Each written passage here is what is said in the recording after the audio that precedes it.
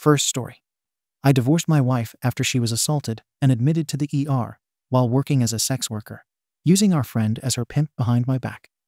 Now, 5 years later, my son had an accident, and she came back, acting like nothing happened and wanting to reconcile. My ex and I met in college. She was the most beautiful girl I had ever seen. She always had a crowd of guys following her around. I had some classes with her over the 4 years, but I never pursued her because, well, all the other guys. One day after class, she asked if I would study with her, and the rest is history. So we married, starting our careers in the same industry, different companies. A male-dominated industry. I found immediate success while she struggled. She changed jobs in the first year. She continued to struggle. In the third year, she became pregnant with our first son. She worked through the pregnancy. A few weeks after giving birth, in a routine physical, her doctor asked to do a biopsy of her cervix. The results came back as precancerous cells were found. The doctor advised if we wanted more children to do it as quick as possible, as this will progress and a hysterectomy will be needed eventually. So when she was up to it, she became pregnant again. She gave birth again to a boy within a year of each other. Afterward, more tests were done, and different doctors advised us to do the procedure now, as we should not wait. With 2 babies, still infants, she had her procedure done. She was heartbroken that she was done having children, as we had wanted a large family. She poured herself into being a great mother, and she was. She became a psalm. She took care of everything at home. Meanwhile, my career was moving along. I was offered a position with another company with a large salary bump. Life is good. When the boys went off to school, she volunteered there and was a fixture there. I should mention that we had close friends we went to school with. A and B. We saw each other often. They started their family about the time we did. They have 1 son. The families went on vacations together, dinners, outings. We were best of friends. After the son was born, A, the mother, went back to work and was very successful. B had a good job also until about 2001, when his job was eliminated. He struggled to find work in his field, as the economy back then really affected his field. So the decision was he would be a sod while looking for work where we lived, as they did not want to move. The X and B did things together with kids. When the kids were all in school, they still hung out. You can now guess they had an affair. This story, I know, is long but not over. After about a year of this hot-ass X in the morning, B asked my ex if she and I had ever talked about a threesome. It was all fantasy talk with us, as we were still having a great, if not slowing down, sexual relationship. B had a friend he wanted to bring into the bedroom with them. The ex agreed. The day came, and this guy C came over to B's house. He took his suit off as X and B got warmed up. So they had their threesome. Afterward, the guy told them that he usually had to pay for his ex. So he left a couple $100 bills and asked X if he could have a one-on-one with X. She told him she needed to think about that and B would get back to him. Eventually, C recommended someone else, and a business was born. Eventually, B was re-employed and had to leave X on her own. She used a different cell phone. She rented out a storage unit and made it her closet office. She used the money to buy outfits her clientele requested. She even bought a car. She did not want her minivan spotted at a hotel. The guys had to pay for a room at a nice hotel. She kept the car at the storage unit. Everything was in cash. She never brought the money into our lives that I know of, though we would send the kids to different day camps during the summer. She claimed she tightened up our budget to pay for it. She only worked during school hours. She always picked the boys up at school. On a few rare occasions, B would pick them up and keep them until she got home. Our home life never suffered. I admit I was working a ton and moving up the ladder. The weekends were our family time. As X was generally on the weekends, I thought because of my work life, this worked best. Most nights we would cuddle on the couch watching TV. Almost done. 2016 comes along. We have 1 son in college, the other a senior in high school. I get a call from B. X is in the hospital. He was vague, but said she was hurt badly. I rushed to the hospital. My wife is hooked to a bunch of machines. They have already cleaned her up and taken her for x-rays. She has a broken jaw, broken nose, fractured orbital bone, and possible concussion. She will make it, but there will be a long road ahead. A police officer was finishing up and left. I, of course, want to know what happened. She was crying, talking gibberish through her sobs and pain medications. A nurse said I should let her rest. They were moving her to a room soon. She handed me a bag with her clothes. I looked in and asked if these were hers because she never wears heels and the dress was unfamiliar. The nurse said this is what they brought from the hotel room, so they pushed me out of the room. I called my sons to let them know. Later that night, when the fog of the drugs was wearing off, I got some of the story. She drifted off again. I had my youngest son sit in with her, and I called B. Why did he call me? How did he know before me? What's going on? So B came clean about what my wife was up to, leaving out the affair and his involvement. I was devastated. We eventually get her home after surgery on her jaw. The nose would wait. She convulsed at home. As she got stronger, I got the whole story. I called A and told of the affair and B as a pimp. She threw B out. As she got on her feet, I told her we were done. I asked her to move out. She moved in with B. I got the divorce rolling. I am sitting here 5 years divorced. I still love her. It is as if she had died. The grief is unbearable. My boys know what she did. I have not spoken to her since she left. Update. I originally posted a few weeks ago. You can check my profile. I did not update, as there really was not anything to say. Until last night. I received a call from my oldest son, R, who is out of town for the holiday weekend. A friend called him to tell him his brother, S, had been in a motorcycle accident. He was with him, but did not see the accident as he was riding ahead. I rushed to the hospital ER. They were cleaning S and were sending him for x-rays. I was told to have a seat and the doctor would be out. A few minutes later, as I had my head leaning back and my eyes closed, I heard my name. I look up, and my ex is standing in the doorway. She asked for news. I said I was waiting. She asked if she could sit with me. I invited her to a seat near me. I have not seen her in 5 years since the divorce happened. I did not know what to expect. I assumed that she would be disfigured from her beating. She was not all, though her face was not as flawless as I remember. The one thing I did see was that her eyes no longer sparkled. This was a feature I never got enough of. Even with a mask on, her eyes did not look the same. Funny what you noticed. When she smiled, her face used to just light up. I imagine she just has a resting bee face now. Anyway, while waiting, we had a nervous catch-up talk. She mentioned she liked the landscaping I did, and how the plants now mature really look nice. This tells me she has been by the house where I have no idea where she lives, and my sons were told never to mention her to me. During and after the divorce, I tried to purge any remembrance of her. I replaced the bushes in the yard, as it was something she had planned and planted. I did not mention that the inside of the house was redone also. I even ripped out a wall. I had a construction dumpster in the driveway for many months.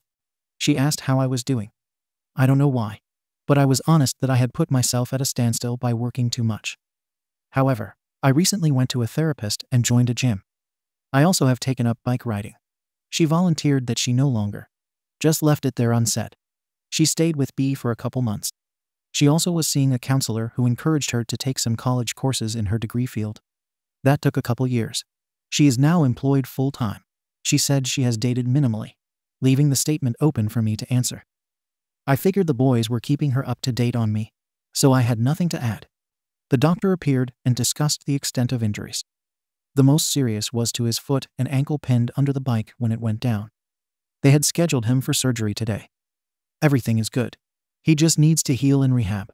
So he will be in until at least tomorrow, depending on his head injury, a slight concussion. I offered my house to stay as I have the room and can work from home. We will finalize that today, although that means his mother will want to visit. That will be a healing process for me. Update. My son is healing well. He still has a way to go. We have decided he will stay here while consulting. He wants to go back to work next week. His boss is setting up something so he can work from home. I barely get him in the back seat of my SUV, as he has to stretch out. It would be a nightmare driving him to work and back every day. Everyone has been asking about the ex coming over. I leave when she comes. I go to the gym or a bike ride. My oldest son has tried to have a sit-down dinner with the 4 of us, but I shut it down. She has been very gracious. She has not tried to force anything. She comes over and sits with our son. She will cook dinner for them. She brings groceries when she does cook. Sometimes his friends come over, and it gets a bit rowdy for me.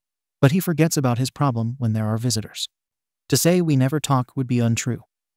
Our conversations do not stray from our sons or their lives. Update. This will be my last update. My son is healing nicely, the doctor says.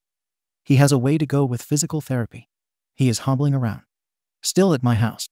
Working from home. I have returned to the office to give him some space. Now the ex has started what many of you have said. She is doing little things around the house. My son is not all that tidy. So she is cleaning after him, doing his dishes. She will make a meal for him, and always leaves a plate for me. I tell my son that can be his lunch the next day. She asked me the other night if I would be interested in going out to dinner tonight, as my son has some friends coming over. I told her no. A little later she mentioned us getting a meal just to clear the air. Again, I told her no. I finally said, "We ended long ago because of your actions. It took me a long time to get over what was lost. I do not intend to revisit a relationship with you." She said okay. She understood where we stood. I did say I did not have a problem with her coming over to visit our son until he gets back to his place. I thanked her for cleaning up, but it's not necessary. Thank you all for the encouragement and kind words, but I will make it through this. My heart has hardened. Second story. My wife cheated on me with her friend while we were dating and recorded their intimacy. She now claims she did it to make sure I'm serious about our relationship, now accusing me of being stuck in the past, so I divorced her. I'm holed up in my room in a ski chalet, while everyone else in our group is still in the village. I'm a little drunk and feeling extremely fed up about this situation right now. My wife, Suzanne, and I met online 4 years ago. We both had some bad relationships, and we both wanted something serious. Early on, she told me that she was tired of guys bailing after the relationship turned physical, and that she wanted to wait on that front, which I was not just okay with but thought was smart. My most successful relationship before her was with someone where we waited a few months, and I appreciated getting to build a friendship to see if we clicked on an emotional level. Suzanne also told me that she understood if I still wanted to date around during that time, and didn't expect me to be exclusive until we both explicitly agreed on it. I told her that I wasn't one to try and fight a war on two fronts. I was serious about making it work with one person. Now, up until last night, I thought that she'd felt the same. She never once mentioned seeing other people while we were dating. And based on the way she talked about wanting to build an emotional connection, I assumed, dumbly, I guess, that she was only seeing me. We're on this trip with 3 other couples and her friend, Josh. I've always liked him. He and I have had some long convos smoking weed and talking about life and work. We're both in tech. I've always gotten the vibe that he's a kind, caring person who goes out of his way to help his friends. He's a big advocate for people doing therapy and talks openly about what he's working on. This is where it gets upsetting for me. Last night we got back from skiing and we were all exhausted. I went downstairs to start chopping veggies to help another of the couples cook the group dinner. Suzanne took a shower and I chopped and chatted for like 30 minutes. I came back upstairs to bring Suzanne some wine, and I heard her and Josh chatting in our room. No big deal. I walk in, and Suzanne is in a towel with her leg up on the bed, putting on lotion, talking about her job. It wasn't exactly a compromising position, but it struck me as possibly intimate. If she moved a bit one way or another, she'd be giving him a view. She said hi to me, kept putting on lotion, and then grabbed the wine. Totally nonchalant. Josh said it was his turn to shower and left. Sitting here now, I wish to God that I'd just kept my effing mouth shut. But I said it was a little surprising that she was putting on lotion in a towel with Josh in the room. She said she didn't even realize because she was just caught up in her story and went on autopilot. I've always known her to be a self-conscious person. She wears swimsuits that cover a lot of her skin because she doesn't like to feel gawked at. So I was getting the tingles in the back of my brain that something was off. I said something like, "You're usually so quick to cover up around people," and she said, "I guess I just know Josh so well that it didn't register." When she said that, there was just something abrasive, annoyed. It came out more sharply than I would have expected. I should have dropped it, but I was 2 glasses of wine in myself and said, "Whoa, did I strike a nerve?" And she said, "Let's just go eat," but now clearly agitated and doing a fake smile thing. At this point I could feel my stomach get a little queasy and like I was heading toward a world of pain. I shut the door and said I could tell something was wrong. She said I needed to trust her, and that there was nothing going on between her and Josh. I said I never imagined or implied that there was, so it was really weird that she felt like she had to make that clear. Now I was feeling gross and suspicious, so I straight up said, "I can tell you're uncomfortable right now. Either you tell me what's up or I go ask Josh." What happened next was the most uncomfortable hour of my life. I need more socks for this. She said that she and Josh had a sexual history, and that it really wasn't any of my business. I said that since he's still in our lives, then I deserved to know the context. She said there was no context other than he was someone she felt safe with when she wasn't partnered, and they would have sex now and then. I asked when was the last time they slept together, and she danced around it before saying, "Before you and I were exclusive." I said that was a fuzzy answer because I was exclusive with her from the time of our first date. She said that she never had sex with him after the two of us had sex. I asked if she had sex with him during the 6 months between our first date and when we had sex, and she said she had. I instantly felt like throwing up and started yelling a bunch of SHT. I don't really remember. She just had the most pissed off and disgusted look on her face the whole time. I finally calmed down a little and asked her to please give me the full story, timelines, etc. She wasn't fully open, and I had to keep digging to get more information. And it was a very nonlinear conversation. But here's what I pieced together. About 10 years ago, Suzanne's friend Rose, now 40F, also on this trip with us, had gotten out of a string of short, disappointing relationships. Rose started having sex with Josh regularly in a FWB kind of way while still hitting the apps. Apparently, the arrangement with Josh made it easier for her to forego his ex in her dating life, which she found helpful for vetting guys to see if they were serious. Eventually, she did find the man she is still married to, Eric, 38M. Seeing the success that Rose had, 2 other friends got into the same arrangement with Josh, and voila. They found serious guys as well. A modern effing miracle. How about that? Suzanne said she talked to Josh about giving it a try, and he was super good about boundaries and making sure the focus was on her finding a long-term partner, and even gave her advice about guys she was seeing. I said, "So you would go on dates with me? I'd drop you off, give you a kiss on the cheek. You'd go F Josh, and then talk about our relationship?" She said that was a crass way of putting it, and that he was so supportive and made it easier for her and me to focus on what matters more. I stayed on the hide-a-bed and told people I was sick and couldn't ski today. I've just been sipping Macallan 12 and writing this in between naps. Feelings I'm having right now: sadness, betrayal, jealousy, inferiority, drunk, more sad, and notes of pissed off and wanting to flee. But we are in effing Canada, and I don't even know the quickest way to get back home. Do I try to work this out? Do I run? Do I even have a reason to be upset? The drunker I get, the less angry I get, and I can see her side of it more easily. TLDR. Wife was banging her friend instead of me when we started dating. She claims because it helped her to not have sex too early in a relationship. We are on a ski trip with the friend, and I want to run away from my life. Edit. I'm very hungover but reading through all the comments. To clarify a few things: 1. Only one other woman who has slept with Josh Rose is on the trip. The other 2 couples were my friends first, and I don't know Josh well. Sorry to those telling me I should drop a huge bombshell at dinner. 2. The reason it's hard to leave is because we all drove over the border together in a van, and we are deep in the mountains, not a lot of transit options. If I decide to leave, it will be a massive pain in the arse. 3. I don't have any reason to suspect an ongoing thing between Josh and my wife. I've never seen a hint of flirtation from either of them. Even when I walked in on them last night, they seemed completely casual, like I would be with one of my guy friends. But I also never suspected she could compartmentalize her feelings the way she apparently did. So I think I need to be open to all possibilities at this point. I'm going to go skiing this afternoon with just my buddy Ryan and see if he has any advice. And I will be abstaining from alcohol the rest of the trip, as many have suggested. Update 4/1. Thanks everyone for the wide array of perspectives on this. You've given me a lot to consider that I would not have otherwise. I particularly appreciate hearing women's points of view on this. The consensus from them seems to be that the arrangement with Josh made strategic sense, but that Suzanne should have disclosed things much earlier. I went skiing yesterday and today after deciding that I'm going to stay the rest of the trip. I've been looking forward to this all year, and we might actually get some snow soon. I've been hanging with 2 of my good guy friends for the most part. Suzanne has asked if we can talk, but I told her I'm not ready and I just want to focus on skiing. I'm pretty sure she's alerted Josh because he has been standoffish. Whatever. The feeling that is currently strongest is one of broken trust. Several commenters noted that the language Suzanne used made her technically within her rights to have the arrangement with Josh. The question in my mind that I keep asking is, if I had known about Josh from the get-go, what would have changed?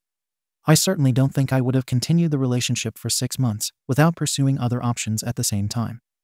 Suzanne knew that I was only pursuing her. She had all of my attention because I wanted to make something work for once.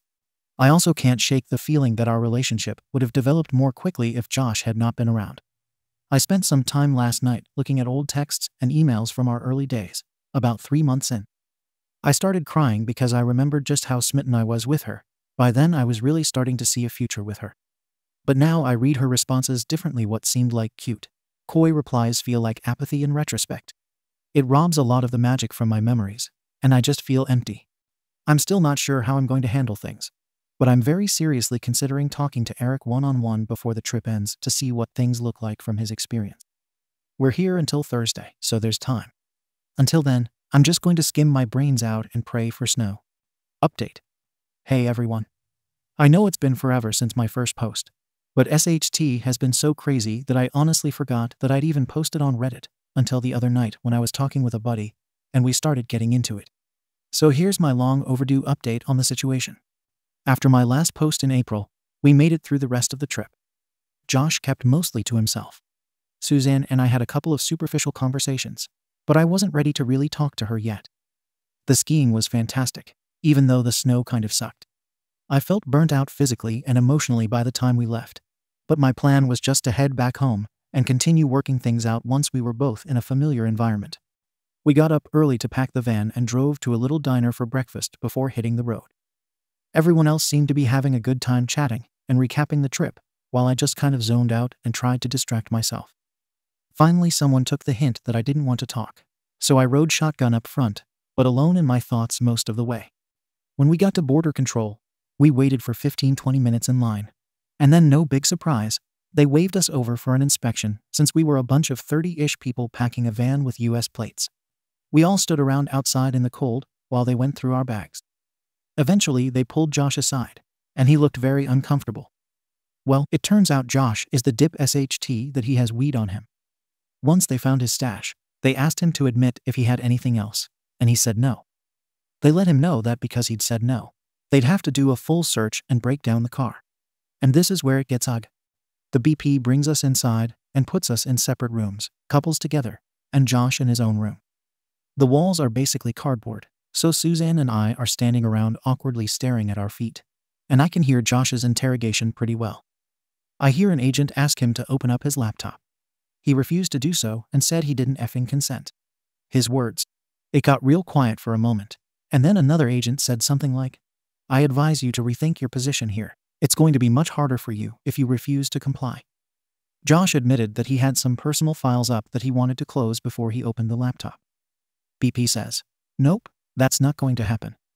There was some rustling, and then as clear as effing day, we all heard adultery sounds coming through the wall. Loud adultery sounds. Here's the thing. I caught Suzanne wincing and looking away immediately. Then I distinctly recognized Suzanne's voice in the background of Josh's interrogation, making all those effing noises. Clearly Josh had been watching some vintage content of them having sex before we left the chalet. I called Suzanne out on it right there, but she tried to shush me. Meanwhile, I'm pressing my ear to the wall as best I can, and then I heard Josh scrambling to turn off the video. Suzanne later admitted that she knew he had videos of them, but apologized for never mentioning it because she didn't want to dig up the past. Eventually, miraculously, they let us go without further hassle, though Josh lost all his weed in the process, which is a small consolation. I was too pissed to keep riding with Suzanne, so after we crossed the border, I told them I was feeling really sick and just needed to grab the first Greyhound out of town and take it straight to the nearest airport. Suzanne didn't argue, which was surprising. Fast forward to both of us finally back home. The whole vibe was so tense and uncomfortable, and I just kind of unloaded everything I'd been feeling at once. No real structure, just a lot of emotion and confusion. I asked her point blank when those videos were made, and she doubled down on her story that it was all from when they were F-buddies, and that nothing recent had happened between them. I still felt like I was going to throw up every time I thought about it. I asked her if other copies existed, and after a lot of back and forth and arguing and tears, she finally admitted that she had copies herself, but swore up and down that she only kept them because she forgot she even had them. I demanded to see the evidence to prove that she wasn't lying, and Suzanne said they were on a USB drive in her office. We went together to get it. To be honest, I was half expecting some crazy gaslighting attempt, like saying she couldn't find the USB or something. But no, she handed it right over, then left the house. I think she understood that I needed to watch them alone, on my own terms. And yeah, I wish I could unsee that stuff. From my careful investigation, aka torturing myself by watching. It did seem like none of the videos were recent. Based on her hair length in some of the videos, I figured out the rough timeline. Her hair is short now, and in those videos, it was longer, like how she wore it before we met. So the logical part of my brain is pretty convinced she's being honest about not effing him since we got serious. But that doesn't make it any easier. Honestly, what upsets me almost as much is how enthusiastic she seemed with Josh compared to what I've seen and experienced with her. I'm not saying our ex life was bad. I used to think it was amazing. But seeing those videos just messes with your head. She was like a completely different person. Anyway, it turned into more fighting. I told her that even if this had all happened before we were exclusive, it felt like she manipulated the situation, knowing I'd never have done the same to her. She apologized again, but I could tell she was just tired of repeating herself and getting nowhere with me. After our last big blowout, we stopped talking for a while other than updates on personal business. It was like living with a ghost. By early summer, I knew I couldn't do it anymore. So I left. There wasn't any epic fight. I packed up while she was visiting her mom and moved in with a friend for a bit. And now I'm in a cheap apartment across town. She reached out a few times, but honestly, I think she knew it was dead. We're technically still married, but separated and working through the divorce details. We're keeping it as civil as possible. There's not a huge rush on either end to finalize things. TLDR. My wife and I finished the trip and drove home. Border Patrol detained us and found weed on Josh. During his interrogation, adultery sounds leaked through the walls, and I recognized Suzanne's voice. I confronted her. She admitted to having copies of content she and Josh made. I watched the videos to confirm none were recent, but they still traumatized me. I couldn't get over the betrayal and mixed feelings, so I left her. Now in the process of getting divorced, focusing on rebuilding my life. Thank you for watching the video. If you are interested in listening to these kinds of stories, we've got more in store for you.